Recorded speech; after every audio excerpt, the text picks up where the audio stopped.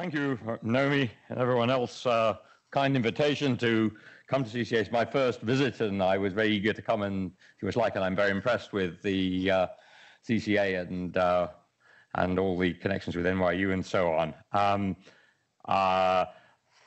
I thought I would give a sort of very general talk on what I think is some of the directions in what I would call extreme astrophysics. That's sort of using, if you like, conventional physics and pushing it to the limit. And I'm going to use this as an opportunity to float some trial balloons. So these are ideas that are partly worked out, but by no means all. I think this may be the first talk ever presented here where I don't have a single modern simulation to show you. So, but I think that the three topics that I've chosen to emphasize are ones that are ripe for sophisticated simulation. And if I manage to stimulate some of that, I shall have done my job. There's certainly ones with open questions that I think are resolvable. I should acknowledge various collaborators who I've been working with recently on this, and there's just a list. I won't go through them all. I'm particularly pleased to work with all of these people because they've all contributed in some ways without necessarily agreeing to everything I'm going to say. And I'd also like to start with another acknowledgement, and that is to Jim Simons, who has not only been the benefactor of this organization, but he kindly supported a Simons professorship when many of the ideas that I talked about, I was actually sort of working on those problems at that time. So I would like to pay grateful tribute to Jim Simons for his support at that, a few years back. Okay, so what I'm going to try and do now. So this is a slide that I use often in popular talks, and use this here. And but I think it's also quite useful just to remind us of how large the scope is observationally nowadays in extreme astrophysics. I mean, we've got 70 octaves of electromagnetic spectrum, and I particularly like to go against optical astronomers who think they sort of rule all of astronomy, and they've just got one of these 70 octaves to deal with. And of course, it's a rather special octave for obvious reasons, but nonetheless, you have a large range here, and then you've got another 70 octaves now that are essentially opened up. And I think it's sometimes called multi-messenger astronomy, although the phrase is at least 10 years old, but it seems to have caught on recently. And I think there is a bit of a semantic confusion here as to, is a gamma ray, part of the multi-messenger, or is it part of the electromagnetic spectrum? And I don't want to take sides on that, but I do think those involved in public outreach should sort it out, because it is a little bit confusing if you don't mean. But I think most people now seem to think these are the additional messengers, and this is all part of the same thing, which is the way a physicist would think about it. Anyway, so this just shows how many different ways we've got to look at the universe and the sources that inhabit it. And as I say, this is using, if you like, what we would regard mostly as conventional physics, but pushed to the limit in exotic environments, rather than searching for new physical laws, which is the goal of much of contemporary cosmology. And so it's a very it's in some sense different styles. Okay, so in this talk, so I mean, and just to make clear about the range of energies for those who know SI units, which turns out to be not too many. So it's 1 zepto-electron volt to 1 zetto-electron volt. And of course, it goes up to yotta and what goes beyond that to get to the Planck scale. So there's a lot going on here. Okay, right. And so we've got 140 octaves to explore. So in this talk, I'm just going to talk on 3 topics, and I say float 3 trial balloons. And as I say, and I hope stimulate some interest among simulators and others. And so I'll talk about jets, cosmic rays, and fast radio bursts, because there are lots of things going on there. But before I do that, I should just say this isn't the extent of the field. This is actually a much longer list here. I just came from the head meeting in Monterey, and I'd say a few more things here, but obviously, unless you've been in deep coma, gravitational radiation you'll know about. You'll know about PeV neutrinos. There's almost as much hoopla about that. And this is possible identification with a blazar. There's neutron stars. This is all very passé now, but they radiate at 300 times the Eddington limit. I mean, that's a bit of an unsolved puzzle, I think. I'm going to talk about the ultra-energy cosmic rays, but in the intermediate energy cosmic rays, there's been an awful lot going on observationally, which means you've got to really up your game in trying to understand propagation and sources and so on. SS433, Hawke has shown 25 TeV gamma rays from this, and it looks pretty convincing, I have to say. I'll say a little bit more actually about that. Millisecond pulsars all over the place, now being found by the Fast Radio Telescope and so on. So, and there's a lot of physics as well as sources, and then the NICER X-ray timing observatory is producing a vast amount of data on particularly on neutron star binaries, on quasi-periodic oscillations, on flares from these things. Again, there's a trove of existing data out there and genuine discoveries, as you might expect. This is virgin territory for a lot of this, and people are making those discoveries. So there's a lot going on here. Okay, so these, as I say, these new observatories, astronomers love acronyms, so this is LIGO, Virgo, the Event Horizon Telescope. I'll say a little bit more about that. VLT and gravity, this is obviously the VLT, which has been around for a long time, but the new gravity instrument is transforming certainly the study of AGN, but much more. Beyond that, Fermi, atmospheric Cherenkov telescopes, water Cherenkov telescopes, new star, these are IceCube you know about. CHIME, that is also now coming online, doing low-frequency radio astronomy. It was meant to do cosmology, and it may yet do it, but what it's actually doing is transient sources right now, and in fact, it turns out that this may be its biggest contribution to cosmology, maybe through the transient sources. Auger, cosmic rays, AMS, also cosmic rays, and so on. So there's a lot going on. Okay, jets.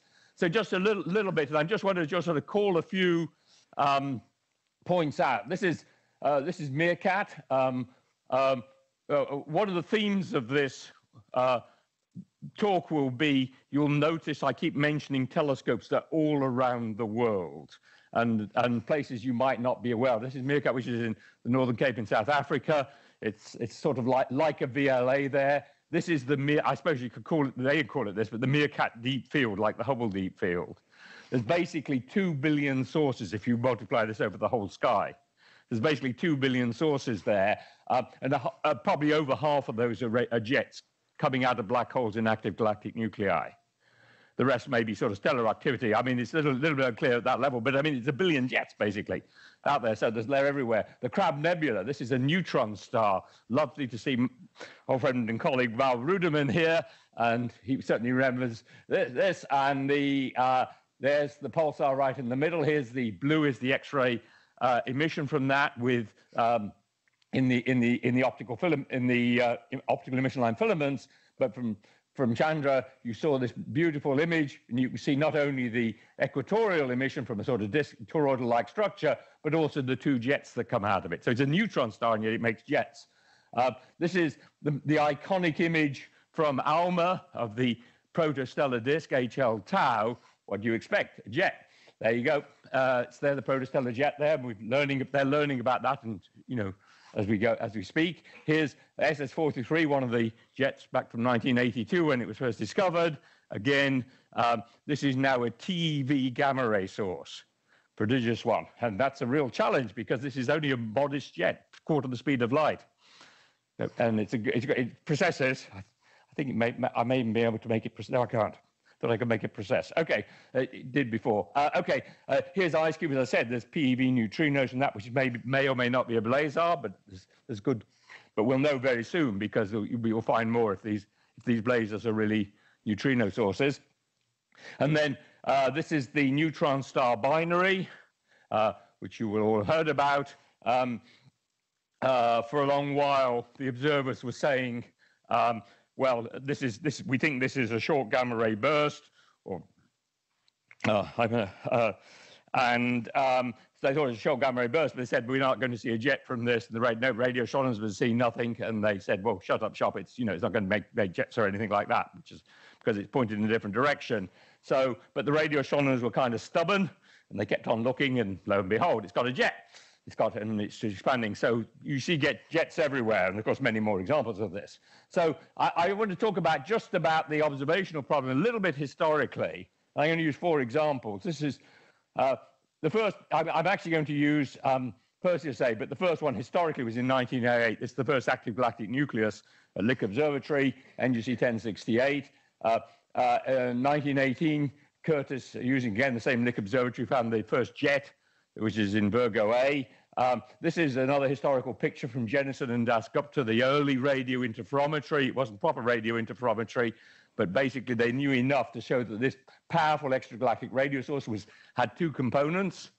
And then about the same time, about a year later, it was shown to be straddling a galaxy, not on the galaxy, but on either side. And then here's the first quasar. It's often thought of as a discovery of optical astronomy, but it is a discovery jointly of radio and optical astronomy. And it was the radio that provided the position. And also, both of them, of course, found jets there. Both radio and optical in the discovery papers announced jets. So, and now we know that essentially every normal galaxy has a tiny nucleus which may outshine it, and massive spinning black holes orbited by disks launch jets in them. These are normal galaxies. We're not so sure about what's going on in dwarf galaxies, but that's basically the pattern. Okay, so let's go back to Perseus A. This is what it looks like now. These are the radio images. The black hole, or core if you like, is there, and then we've got a counterjet there. And one of the things you'll notice, and this is a pattern that's really become very apparent in the last couple of years, is that the emission you see quite close to the black hole is from a sort of boundary layer. It's from a sheath around the outside. And many of us sort of suspected this is what it would be. This is where the shear flow is, and this is where particle acceleration is efficient, and maybe also magnetic fields get amplified. But this is the feature that one sees. This is shown up in a little bit more detail. This is on scales of hundreds of gravitational radii. This one. This is also reminding us that in the case of Perseus A, you see these bubbles here. These are inflated by these jets, and they float up in the cluster. So we've got some idea historically how much power was made by these jets, because they make all this hot plasma which floats up in the cluster. It's not, in fact, a Halloween mask, but it kind of looks like two eyes in the mouth. But here it is. And so this already tells us that within the jets are formed, not as was once thought in the large galactic nucleus, but by this very tiny black hole in the center, 300 gravitational radii here. And they also have an enormously large environmental impact, which is important for cosmology, because this is both stimulating and repressing star formation and galaxy formation and the surroundings. So this has a large part to play in galaxy formation, these galactic nuclei. And of course, they make more power than the stars do. Okay. So here's Virgo A. There's a jet sort of shown there. There's the cluster which is formed. Here's a low-frequency radio image. You can see the jets, and again, you're inflating the bubbles in the surrounding cluster. This is the X-ray image jet from the center. This is on the scale of about 2 kiloparsecs. This is on a very long scale. These jets go out to hundreds of kiloparsecs, megaparsecs in some cases, but they're made by a black hole that's smaller than the solar system. So it's even more dramatic than the stuff that goes on inside an atom in terms of dynamic range. Okay, so this one we know, we can measure it. It's 6 billion solar masses. This is what it looks like, and I hope I can make this work. This is a movie made by Craig Walker. I don't know whether it'll... and this is what it looks like on the smaller scale. I'll come back to this, yes. This is what it looks like on the smaller scale. And basically, these are the published images. Is that one? No, it doesn't go. Oh, these are the published images, and they go down to scales of about 10 or with the eye of faith, 10 or 20 times the size of the black hole. You in published images are resolving down to that, and down here. And so you can see that whatever is making the jets, it's within a factor of 10 of the size of the black hole. And I would argue that in this case, at least, it's actually coming from the black hole. And then I'm going to, not quite sure what happens next. So that maybe this will work. Is anything happening here? You know where this is. Oh, no, that wasn't there. Okay, so I was going to say that. So maybe if I clicked on it, it'll do something. That's right. Click again. Yeah, click again. Okay, click again. There we go. There we go. Yes. Okay, so this was made by Craig Walker over 10 years of observation. There's actually better movies of this, but you can see you have the I'm really just advertising the capability to make these sort of time-lapse photography, and you can sort of see stuff going out, and you can learn about the dynamics of the jet on scales of, this case, of hundreds of gravitational radii.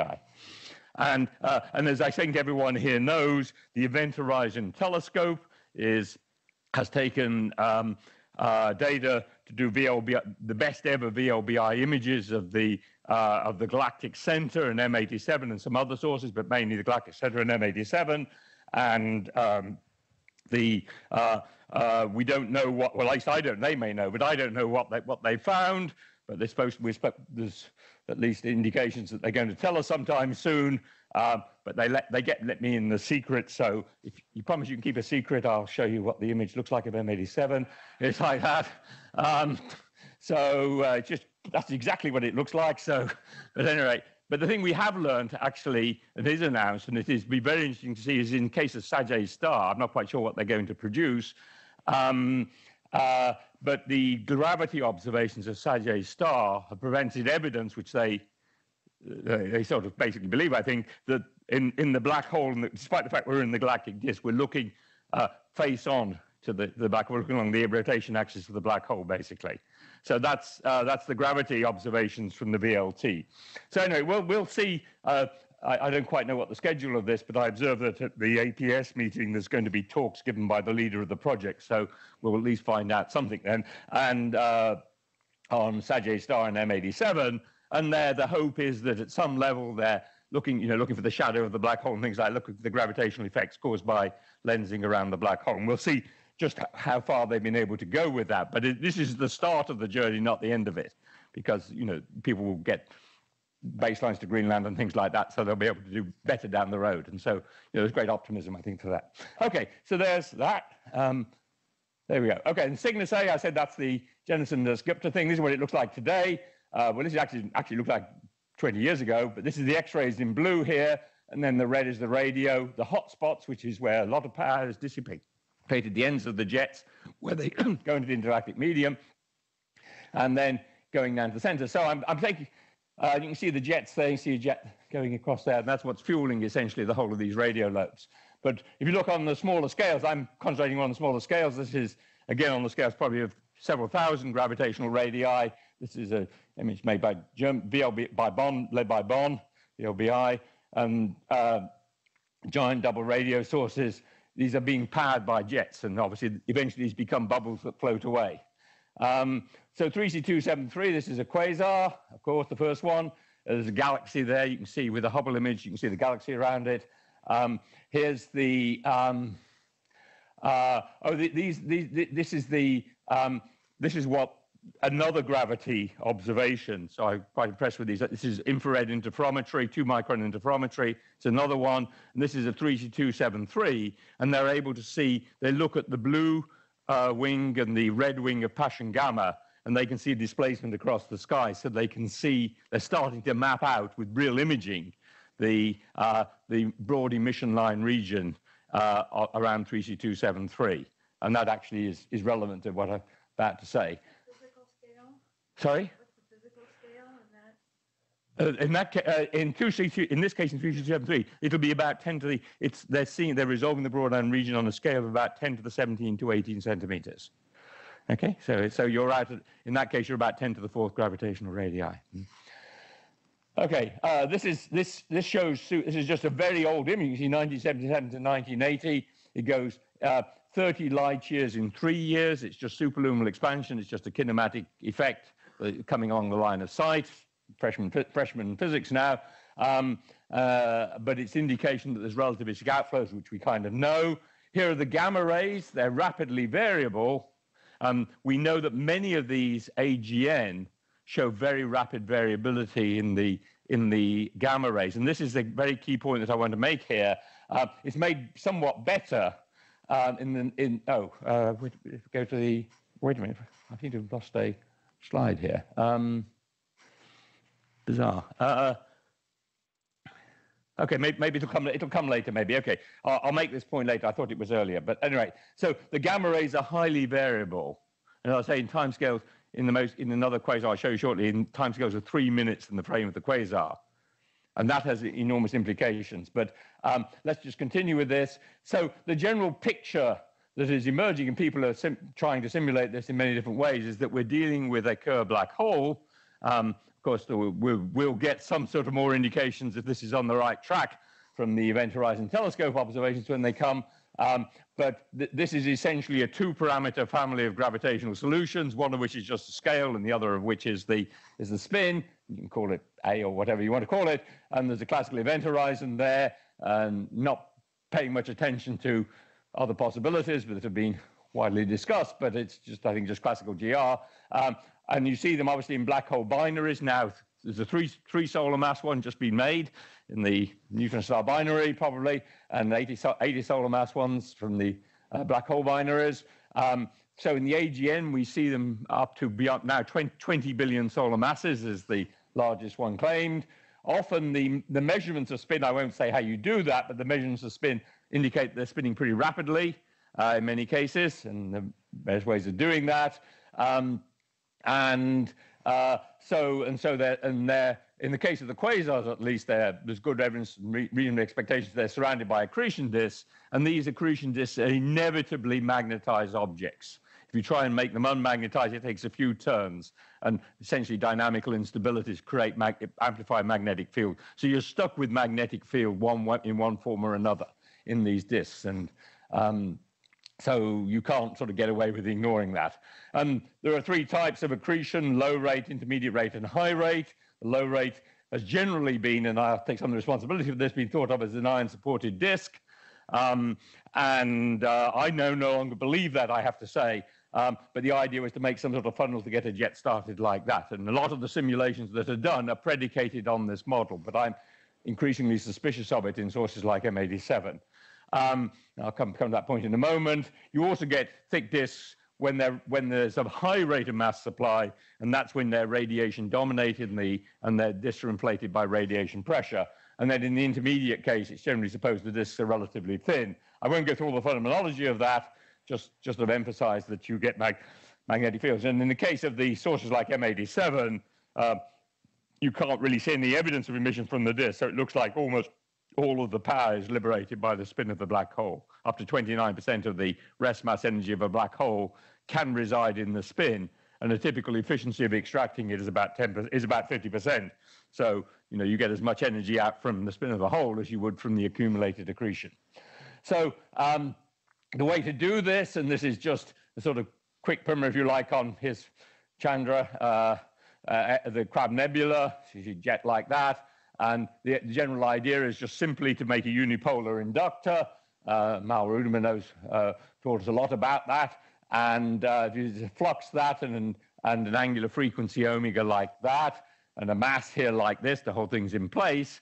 That's really all you need. If you just say that use Faraday's law here, then you'll end up with a voltage which will give you a maximum energy of a particle that you could accelerate in that region. And then as everything's electromagnetic, the relevant impedance is that of free space, which is about 100 ohms.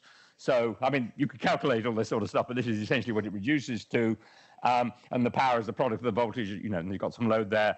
And so you basically got an internal resistance in the battery maybe, and then a load which is going to dissipate the power and accelerate particles for the gratification of astronomers and so on. And so if you go through all of that in simple ways, in a GRB, it's 100 zeta volts. It's 10 to the 23 volts, or 10 to the 14 GeV for particle physicists. AGN, it's zeta volts, and Crab 30 petavolts, and you already see in the Crab Nebula strong evidence that you're accelerating in the nebula particles to more than 10 or 20% of that whole voltage generated by the unipolar inductor, which is the pulsar in the middle. You're seeing evidence for particles. So at least 10% of that potential difference seems to be directly applied to particle acceleration. That's pretty impressive. So, and you can imagine the same thing happening in a black hole unipolar inductor. This is the only, this is the only simulation. It's a very old one made by my friend and colleague Jonathan McKinney, and there's much better and more sophisticated things done now, but it demonstrates you two things. One is you can learn from these simulations things that you would have thought of, and the second is that when there are doubts about whether or not mechanisms like this can really work, the simulations will do it, and of course there's much more sophisticated ones now. But in this case, of course, most of the power is being extracted from the spin of the black hole and used to power jets, and then the jets themselves are confined essentially by toroidal magnetic field that spins around them. So all you need is magnetic field, mass, and angular velocity, and then so you know in all these different circumstances, all the jets I showed you, essentially they're living off that. Okay, and that's the distribution of the toroidal field shown there. Okay, so this you might have noticed on the back of a banknote for those who still use such things. The normal way of thinking about these blazars is that you get two humps in the spectrum. These are the large spectra all the way from the low radio frequencies to the high gamma rays. The low hump is traditionally associated with synchrotron radiation, and the high hump is traditionally associated with inverse Compton scattering, Compton radiation. And the soft photons, either from the jet in the low power sources or from the outside, from the emission line region, the high power sources, are supposed to be made into gamma rays. Okay, that's the story. And I said there's trial balloons here and so on. I'm very suspicious of that. There's two reasons. One is that these Compton models, if you try and think about it for a moment, they basically say that they have to be in regions where the magnetic field is very small. And yet I've just told you that the way to get the black hole power out is to use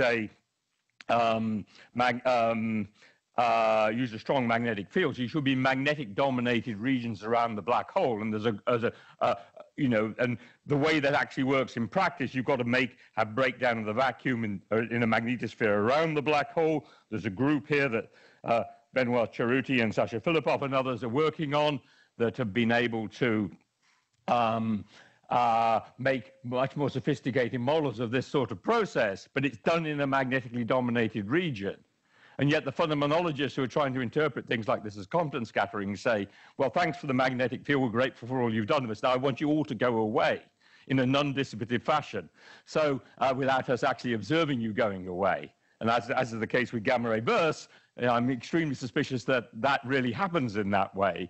And so if you're in a magnetically dominated environment, you don't get this sort of dominant Compton scattering at gamma rays. So that's the other reason for being highly suspicious, as I said, is the gamma ray sources in the quasars have vary on timescales that could be as short as 3 minutes. I'll show you an example in the slide that's got out of place in a moment. And sorry, yes, please.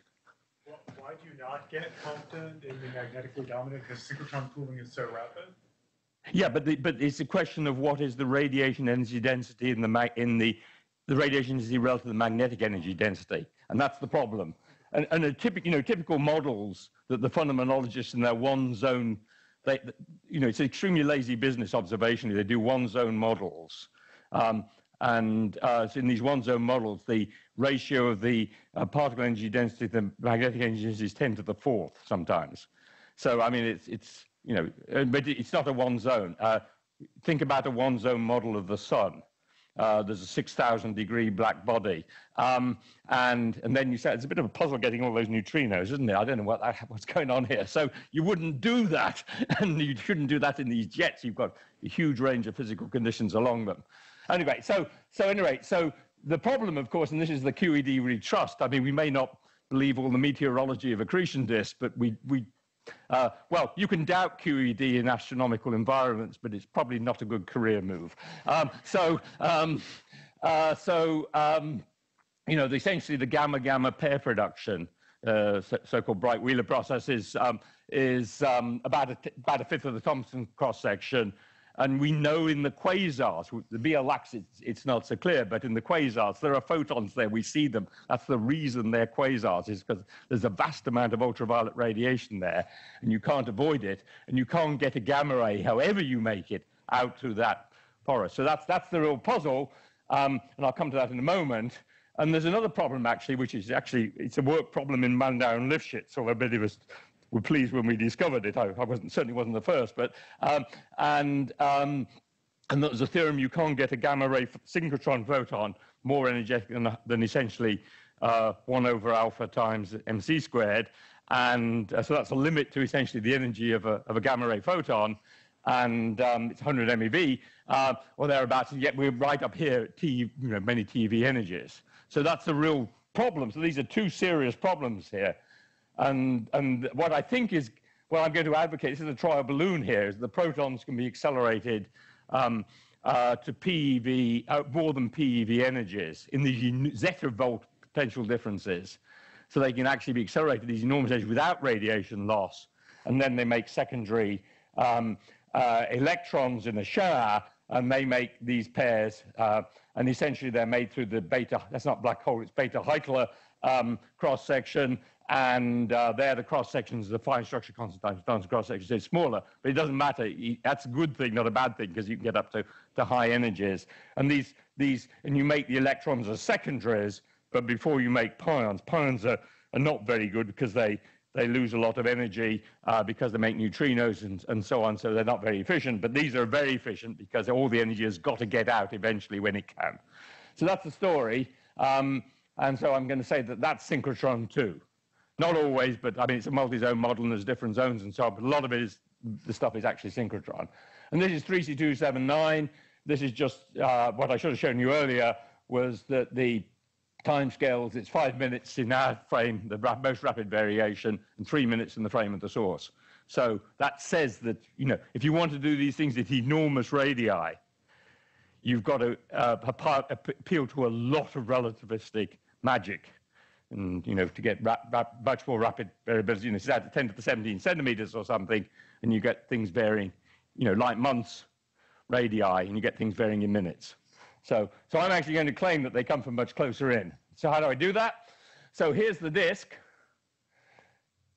the cartoon thereof, and the thought is that these emission line clouds, which occupy a very small fraction of the volume of a quasar, are in fact originate in the disk around here. They're clumps of gas that are confined and flung out by centrifugal force along essentially a jet-like direction and illuminated by radiation from the accretion disk. And then I'm going to just tell you that the gamma rays come from within the jet, from somewhere like that. So the problem has been is that the ultraviolet radiation from the disk and scattered by the clouds and so on will stop those gamma rays from escaping. There's a huge opacity to them.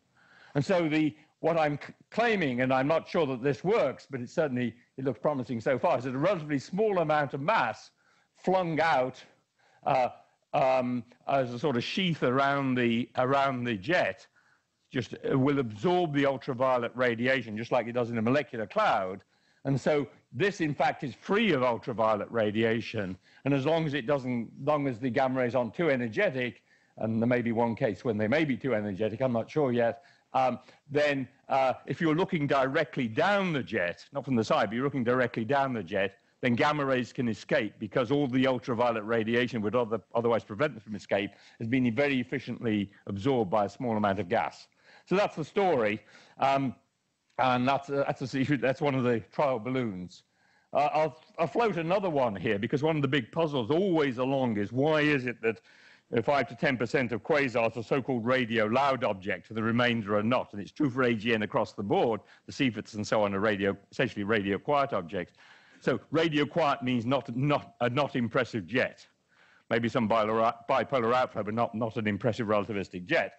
So what's going on there? And here's a thought, and this is something that I don't know whether Yajie Yuan has got here yet, but she's been simulating this, and we're learning sort of along the way, is basically the thought is that if you imagine magnetic field and gas being supplied at sort of Bondi radius, about 10 to the 5th, 10 to the 6th, the sort of radius, sort of GM over sigma squared, if you like, that sort of radius out here, and there are two modes of supply. In something like an elliptical galaxy, it comes in at all latitudes.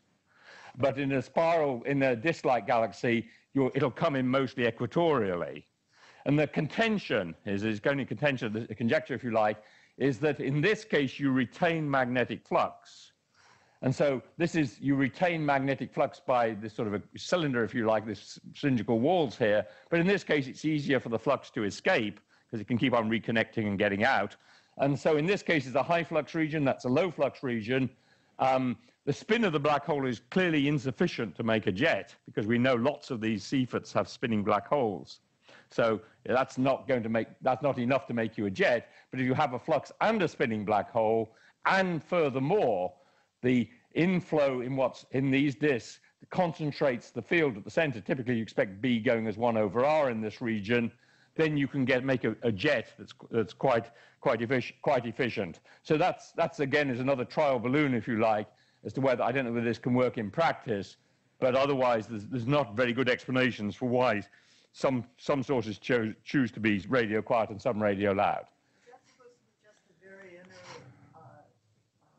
200 gravitational radii that is in? No, okay, important point. That's the gravitational radius there. This, think logarithmically, is GM over sigma squared, where sigma is the one-dimensional velocity dispersion. Thanks for clarifying that. So that's typically 10 to the 5th to 10 to the 6th gravitational radii. And it's basically where the gravitational potential is changes from being dominated by the black hole to being dominated by the stars. So, and that's the sort of way you expect in fact, you see in these radio jets, you see that's a very important radius, because it's where the nature of the pressure confinement changes, as you might expect, and that leads to structures in the jets, which you can observe. Yeah, I can understand the jet one on the left better than on the right. So why is it? Well, okay, the thought is if you bring in the gas and perhaps try and drag field with you equatorially, then these field lines sort of lie on the disk like that. And it's then very easy for them to reconnect, and sort of the flux can escape. If you hold them vertically. Why wouldn't gas come in from all directions? Oh, because this is in the case of the radio quants, it's more of an equatorial inflow. It's like a spiral galaxy. So the gas is coming in equatorially, much more equatorially. We see these disks on those scales. Sorry? They're very tiny relative to the size of a spiral galaxy. Yeah, it's small compared with the size of, but you can see there's equatorial inflow. This is the conjecture, is that in these cases where you've got large amounts of angular momentum in the flow, you make a sort of disk of gas. You know, in our galactic center, there's a molecular ring at 1.7 parsecs. And so you can see again a ring of gas there. So ours is a particularly feeble AGN. Don't be ashamed of it. We wouldn't have lived near quasar. But it's the gas is, so there's a ring of gas we can see there. So you say that's typically seen in radio loud and radio quiet? The presumption, well, the CFOT galaxies, which are a large class of AGN, basically don't make jets. Right. And they're mostly associated with spiral galaxies.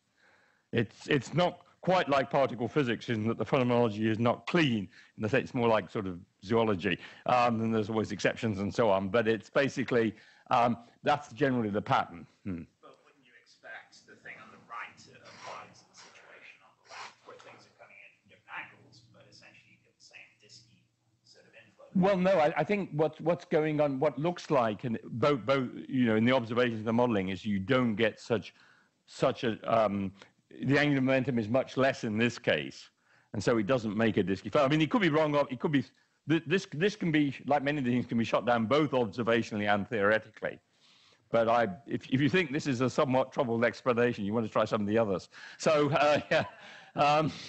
But anyway, I mean, you know, the one that people had was it was just a spinning black hole, and then we learned 20 years ago that the black holes without jets are spinning very rapidly.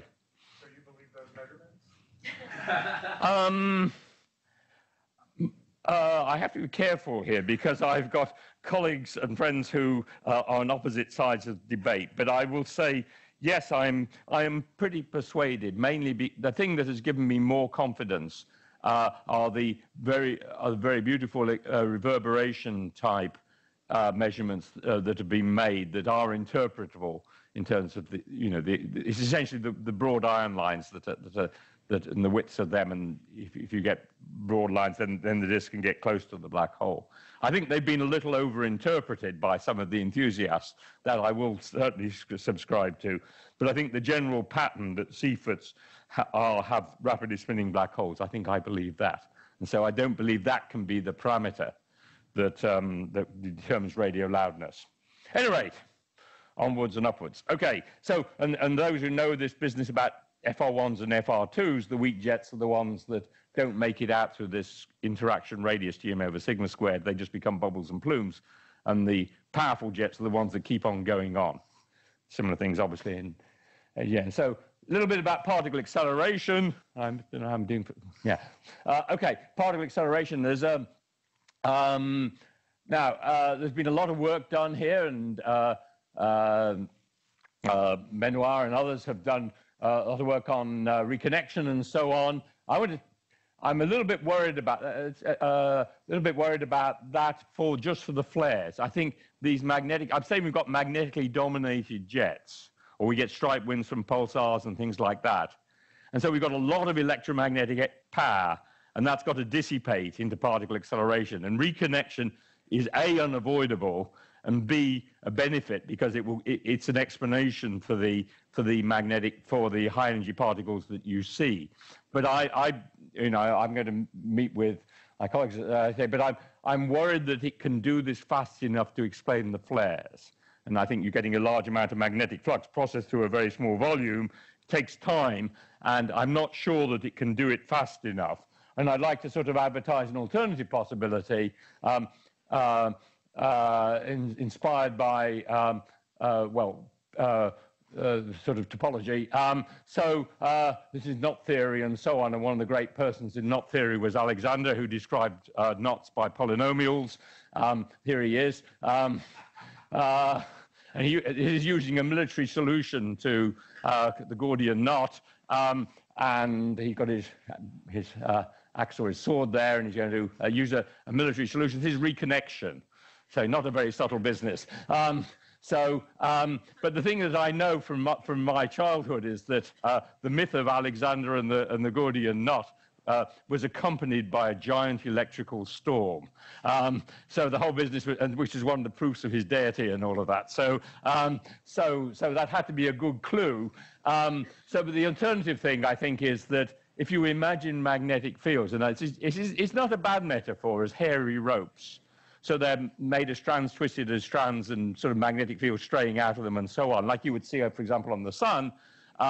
And if you imagine that they naturally break up into this sort of braided type structures, and then in the way that they're going to tangle themselves up in the Crab Nebula, in jets and everywhere else, they're going to go entangled. And then they can certainly reconnect by resolving, say, there, but they can also just untangle themselves without a major change in topology.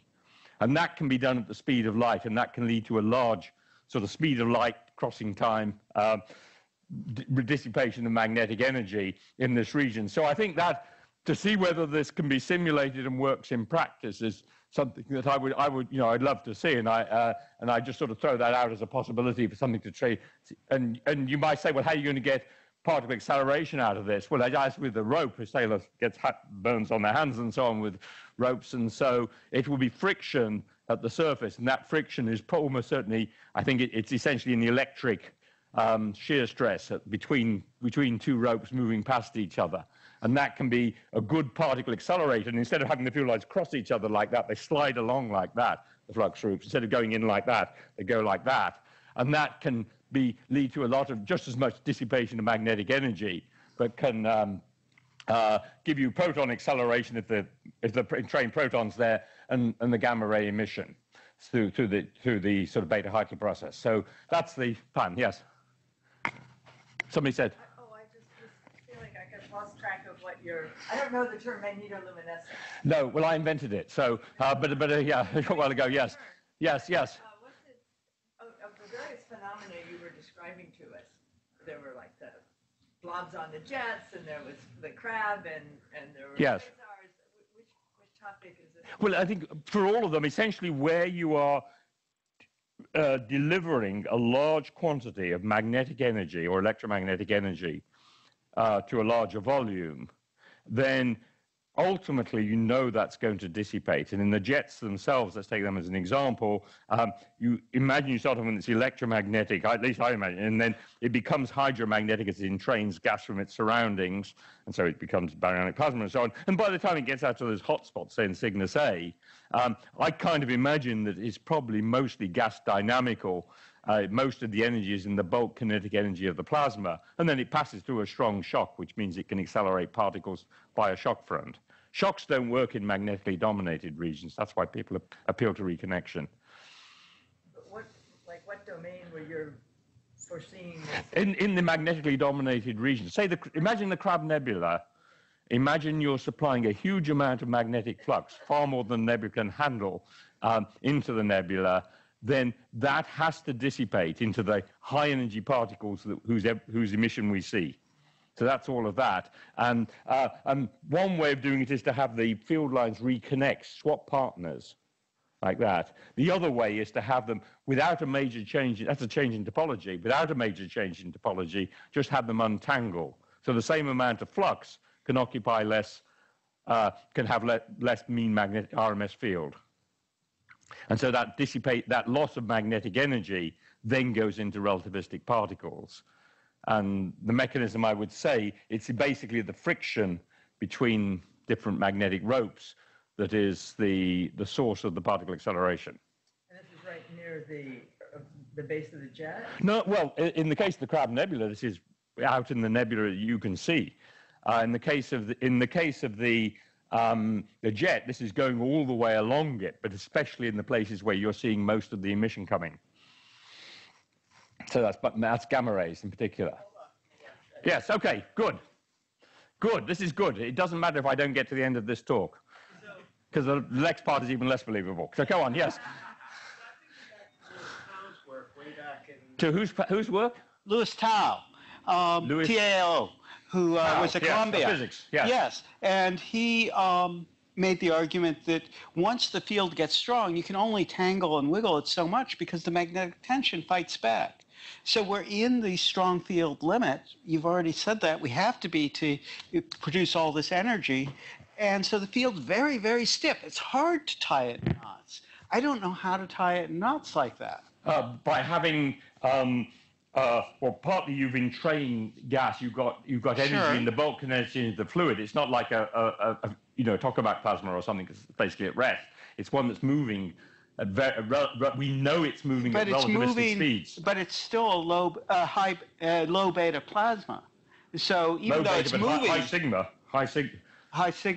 sigma, because you know these things are moving with the Lorentz factors at least at 10. Sure. And some people claim thousands. I mean, there's no evidence for but that. how do They claim that. that doesn't? No, that's a huge amount of relative energy between the inside and the outside of a jet. Okay, And that's the difference from having a sort of a solar situation or a tokamak where the thing the zeroth order thing is at rest. It's that relative kinetic energy. But either since electromagnetic it's all super particle. alphanic, that's going to suppress any sort of like Kelvin-Helmholtz wrapping or something, isn't it? No, you get relativistic Kelvin-Helmholtz in the if you just do a simple fluid calculation. Okay. This is not go in my youth. You can get Kelvin. It's interesting, but you get Kelvin-Helmholtz instabilities there. Yeah. And yeah. Okay. Great. Yes. Are you invoking still the crab flares as hadronic emission from accelerated protons? I missed the last point that you had in that slide. Yes and no. I'll give an accurate answer. And yes, we are considering this as a possibility. Yaji is behind you in here. Yes, considering this as a possibility. I think, as I say, I'm floating trial balloons here. So I would say that it's possible to use the beta Heitler process in SS43 and the Crab Nebula and so on. But do I believe fervently that that's the case? No, but we're certainly thinking through ways of trying to make this happen. The energetics is sort of like interesting for, let's say, neutrino production in pulsar nebulae, if this is the case. Okay, if I'm trying to be an astro engineer and do this as efficiently as possible, then I want to get in the rest frame of the proton energies below 140 something MeV, which is the threshold for pion production. As soon as I start making pions, then I've got these neutrons who are lazy, good for nothing things, and neutrinos, which are even worse, and so they're carrying away lots of energy. So the idea is that you accelerate up until what photons you have, provide radiation drag and hold you below the pi. If you're into full-grown pion production, then you're going to have to need more power to explain things. That's the way I would see it. But I'd say this is a work in progress, with the emphasis on progress and work more than work. But we're thinking about it. Okay, all right, good. Cosmic rays. I've got not much time left, but that's all right. So I've got 10 hours, 24 minutes left. Okay, good. Okay, all right. So cosmic rays. So the change of pace. So this is, there's the spectrum. There's Victor Hess, who was a very brave man who went up in his balloon, and he was totally confident he would return to Earth. And here, of course, we see, no, I've got to use this one, I've told, yes. I think I blind people with that. So GeV to ZeV, and you get measurements up to about a tenth of a ZeV, but at source, because there's losses going on, at source they're probably pretty close. They have to be pretty close to a zeta electron volt. And so there, for particle physicists, don't want to make a big point of this, but there you are. And this is Auger, one of these miserable places that astronomers choose to work. And, you wouldn't know what that is. I thought I'd change that slide. Okay, I was going to put some disreputable slugger from the Yankees here, but I thought that would cause a problem. But anyway, so I forgot to change that. But it's the same sort of thing. Anything you hit in sport is about the energy of a cosmic ray, the highest energy cosmic ray, or that's the momentum. The particle physicists are not always able to make the distinction between momentum and energy because for them it's the same. But here you go. So where are we? Okay, so the source is low energy. It's things like obviously in the heliosphere. Supernova remnants look like being the dominant source up to the knee, up to below petaelectron volt energies. Then the sort of traditional things that are invoked for this shin, if you like, of the so-called shin of the spectrum are things like pulsar wind nebulae. And the highest energy, as we've already seen, you've got the available potential differences, double radio sources, and so on. I'm actually going to try out the trial balloons here in this work I've done with several colleagues, including especially Naomi here. The idea is that some of this may come from shocks around galaxies in that region, and here you've got clusters of galaxies that are responsible. So that's the alternative that we've been looking at. So I'd say a little bit about that. So here's some data, and I'm not going to go through this. Naomi has talked about this here, I know, and Glennis has done a lot of work in this area. I just want to make a few sort of salient points, nothing very much. The first is that the spectrum, certainly the Auger observations, are telling us quite a lot. There's these so-called ultra high energy cosmic rays, which are here, of the ankle up to the toenail clippings of the universe right up there. And then and two other things. One is that without getting too detailed and going into this, it looks like as you go from there to there, you're going up to higher Z's. So it's conceivable that the quantity you really care about, which is the rigidity, the momentum per unit charge, so these things are going around the magnetic field, momentum per unit charge, the thing you really care about, that is all the same, but as you go to higher energies, to a large extent, it is you're going from, say, protons to iron, for example. And there's more said. And the other thing which looked like it was important was that there's now a convincing, I think, measurement of the dipole anisotropy. And again, nobody's talked about this recently. But if you allow for the fact that the galactic magnetic field will deflect the particles as they come to Earth, the pole of the dipole can be shifted, and in particular, it's not inconsistent with it being in the direction of the Virgo cluster, which I already showed you in an earlier slide, in the one around M87. So I'll just make that point there. Now, here the mechanism for particle acceleration is diffusive shock acceleration, which is Lorenzo Cerrone here and others have done a lot of work on, and basically the idea is you get particles rattling backwards and forwards across the shock front in a sort of low sigma environment, if you like. And then the bottom line of this is that if you have magnetic turbulence accelerating the particles, then you transmit a power law. It's a sort of simple statistical mechanics argument. and it relies on the self-excitation of magnetic instabilities in the vicinity of the shock front. And this is for non-relativistic shocks. And I'm not going to go through any of the details about this, but I quite like to think of it as a magnetic bootstrap, whereas the escaping particles trying to escape upstream make the magnetic turbulence that is responsible for confining them. But some of them will escape upstream, and that's what's important. So here's just a cartoon with rather a lot of information on this. So the idea is basically that there's a cluster of galaxies, say in this case the Virgo cluster. It's obviously more complicated than this. It's surrounded by an accretion shock that surrounds it, and then in between the green and the red, there's an inflow of velocity, inflow of gas towards the cluster. So it's going through this high Mach number accretion shock, and the gas is being compressed, and the cosmic rays that are escaping from the galaxies in this zone here, it's more or less the scale, we're over here, the galaxies that are escaping in this region, some of them do actually escape upstream. And the contention is that those are the highest rigidity cosmic rays. And this is the source of a large fraction of the ones that are actually measured at Earth coming from the corrected direction.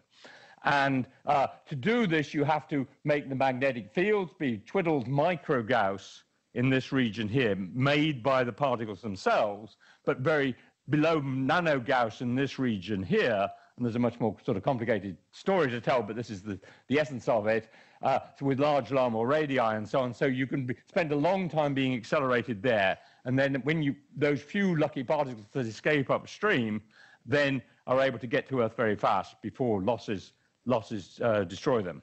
And so there's obviously other, you may go out to 50 or 100 megaparsecs for other sources, but the Virgo cluster is the closest one. And it's interesting that might be a source of a good fraction of the highest energy cosmic rays. And so there's a termination shock there.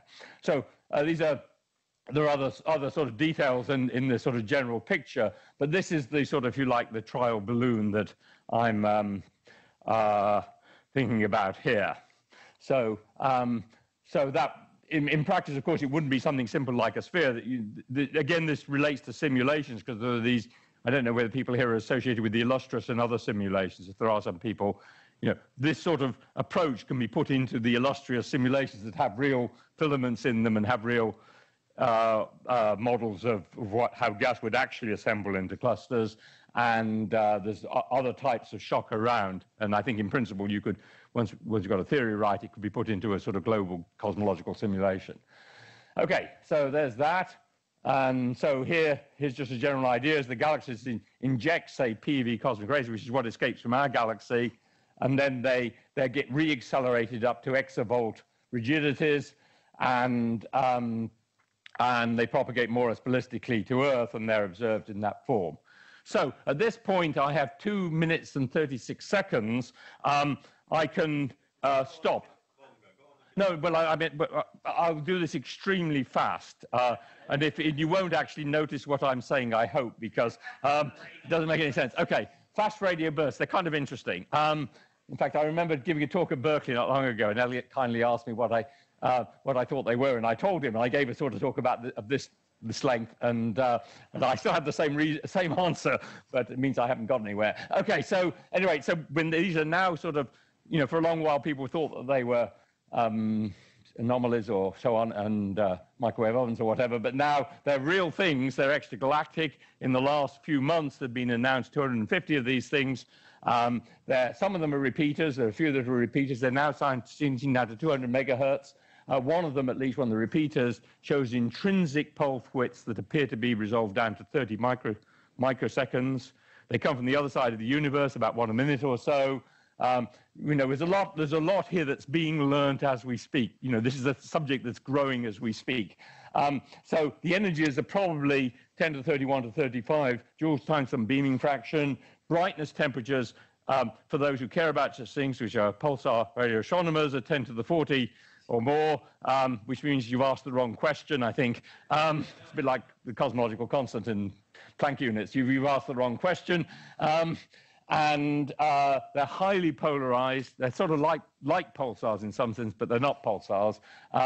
The repeaters, and there's 2 classes. Well, this is astronomy, so there'll be 5 classes, some of which have no members. So these are the rates. So this is sort of, one per 5,000 years per bright galaxy, roughly. I'm not going to go through, I haven't got time to go through all the details of this. All I'm saying is that the telescopes that are being used to observe this are being constructed like mushrooms, and the telescopes are cheap to do this. It's low frequency radio astronomy. You get it for Radio Shack. It's the signal. It's the back ends and the signal processing. That's where this takes the art of radio astronomy to the max, and it's lovely what they're doing. And so we're going to learn a lot over the next few years. Here's a repeater. As I say, sometimes, in some cases, it'd be every few minutes. There's some repetition with every few minutes. And so what are they? These are some of the models. They're ET, as you know what that means. So this is in a sort of it's descending conservatism, I suppose. And I think all dark matter annihilation, of course, everybody's got to get in that. So soft gamma repeaters, galactic nuclear pulses. So I believe in the magnetars, always have. So they're basically magnetars. And so the point is that, it's a strange business, but in a relativistically spinning superfluid and superconducting nuclear matter with a 30 times the quantum electrodynamical critical field, this is the boring and conservative explanation for what's going on. So, I mean, we have to come to terms with that. So at any rate, so basically the thought is that, it's a QED playground or whatever, and we've got about 30 of these things, and we know the magnetars themselves, and there's now very good evidence that they are these strong magnetic field pulsars, with, in this case, relatively slowly rotating, and they release magnetic energy rather than rotational energy, and they flare as soft gamma repeaters. There's a large phenomenology associated with this, which I shall not rehearse here. You sometimes see radio from them, and sometimes you don't. The thought here for the gamma ray bursts is that they're essentially quakes or flares on the neutron star, the surface of the neutron star, and that makes a pulse, essentially a linear wave, if you like, in the magnetic field lines. And the basic idea is that the pulses that go down the open field lines that get out, essentially, I think, let me not just go, okay, what am I going to say? Okay, I thought I had, I'm just trying to do this fast, but okay, so this is the story. No, this is the story, so maybe I'll go back, but this is the story. Essentially, you start off with, which is roughly a linear mode, and it has to be a linear mode because otherwise the whole thing will create different pairs and times locally. So the vacuum is essentially a perfect conductor. You can create all the charges and currents you need. And essentially, a force-free electromagnetic pulse goes along the open field lines, and it's a bit like cracking the whip as you go down the density gradient. You get the amplitude goes up. It becomes nonlinear, typically at about 10 stellar radii. And then at 1,000 stellar radii, it converts into an electromagnetic wave. So this is an example not of having some synchrotron maser or something like that. This is, I'd like to call post-Maxwell, pre-J.J. Thomson electrodynamics. So it's just electromagnetic fields and currents and magnetic field, nothing to do with coherent or incoherent particle emission. You just have as much charge as you need. And the idea is, do these waves then steepen, like Indiana Jones or something? Do they steepen as they go down the density gradient? And I thought they did, and I had a good argument for it. But Yaji Yuan is here, showed that, in fact, they don't steepen. The waves don't steepen. So this isn't the way to make a sort of 100-meter pulse of magnetic disturbance into lots of 10-centimeter Fourier modes that you would then mode convert into electromagnetic waves down the gradient. And so we're looking at other schemes for doing this, and I can't claim that we've demonstrated this, but in some sense the metaphor, if you like, for this is something like a hydraulic jump, where this is, water from a faucet, and you make this feature like that. You can see it in rivers and so on. And this is a turbulent wake downstream from a disturbance, and that turbulent wake makes high-frequency eddies and so on, and those would ultimately mode convert to electromagnetic waves as they escape from the magnetosphere. And that's where the radio pulses come from. That's the story. a long way from having demonstrated that. Again, this is ripe for simulation. So let's just finish there. Won't go on to that. So, propagation, I will emphasize this and say the propagation effects are likely to be very important here. A lot of what we see may not. There are some features that are, I think, fit with this model. I haven't got time to go into them, but some of them will be imposed. And the bottom line may well be for cosmologists that these are extremely important as probes, even more interesting as probes than they are as sources in their own right, rather like pulsars have been. And so you may well, obviously these things are things that are very much works in progress, so they may well tell us a lot about probes and so on. So, and again, there's a lot coming down the pike, and so that's the end. Okay, thank you.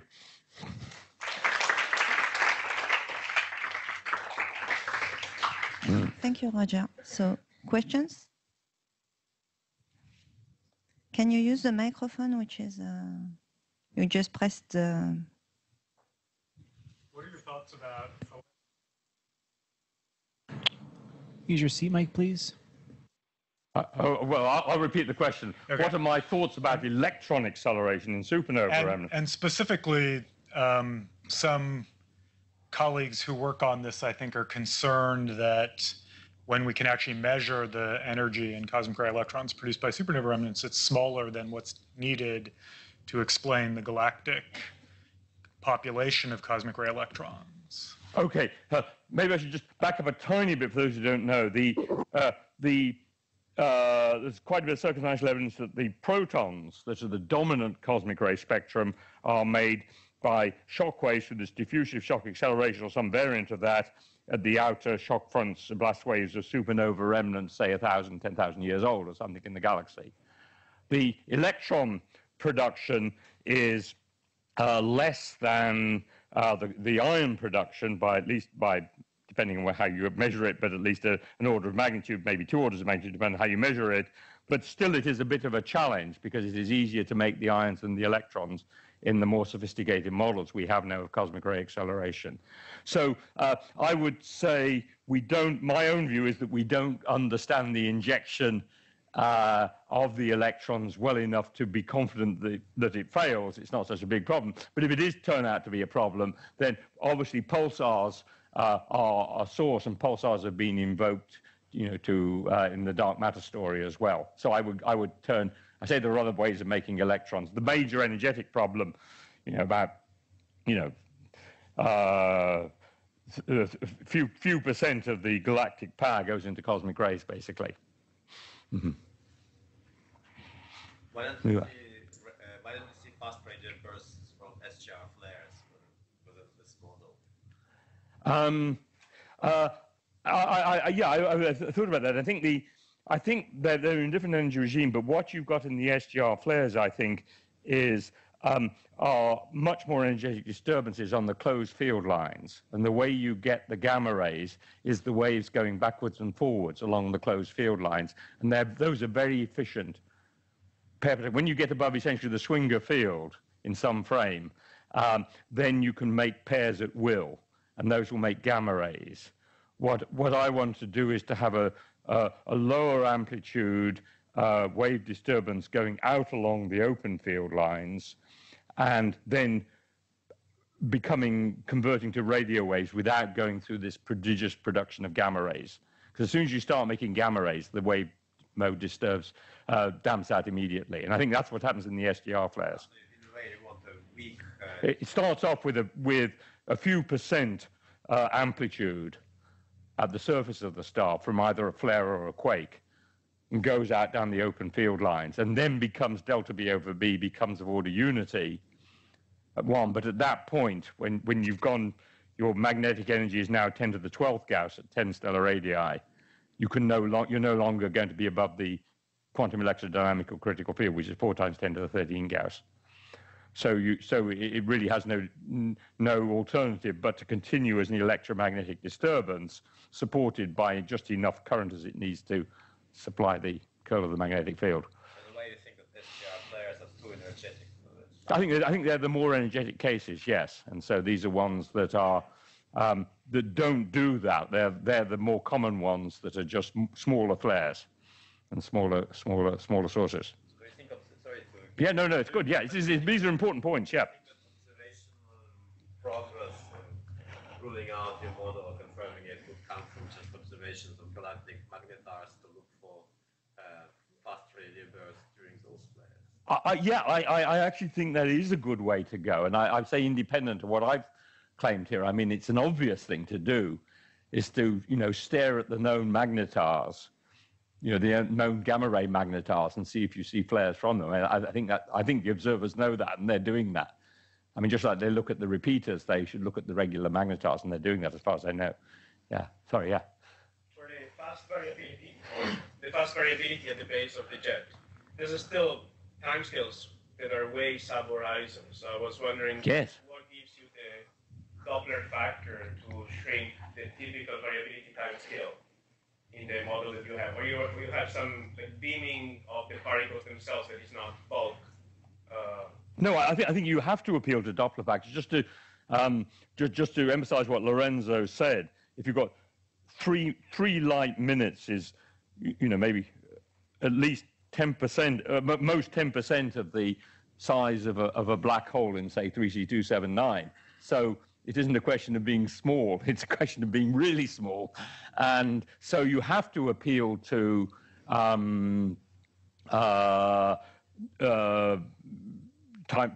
travel effects as you go along the jet, and you only see this when you look along the jet. That's my claim.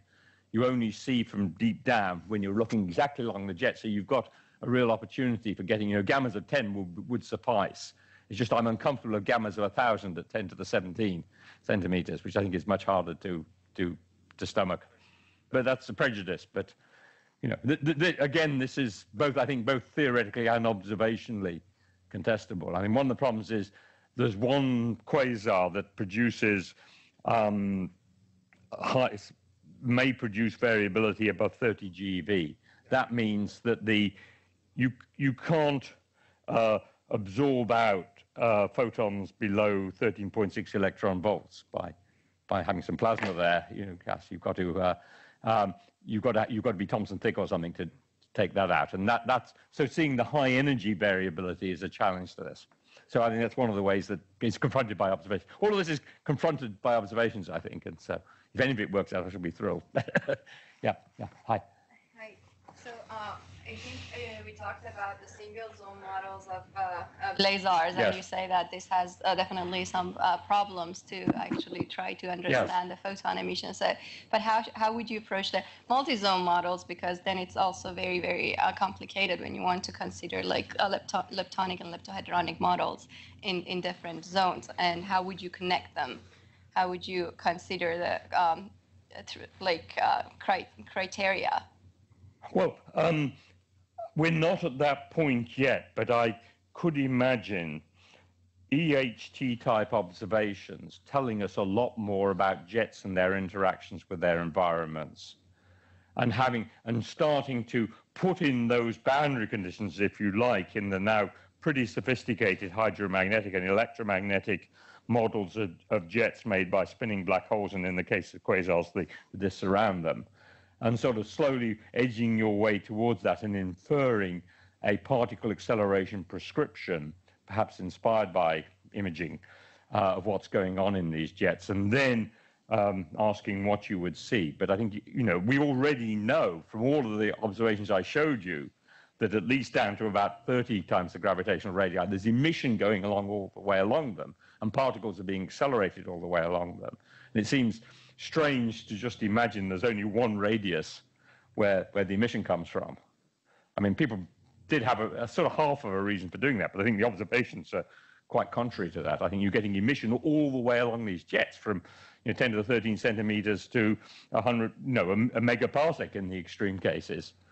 But it's kind of hard to distinguish different photon sources along the jet, on the disk, outside. Yeah.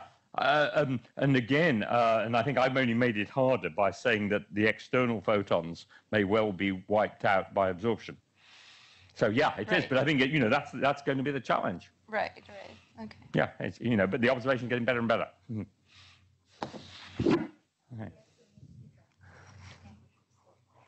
Okay. Thank you. Yeah. Sorry for going on long. Yeah. Okay.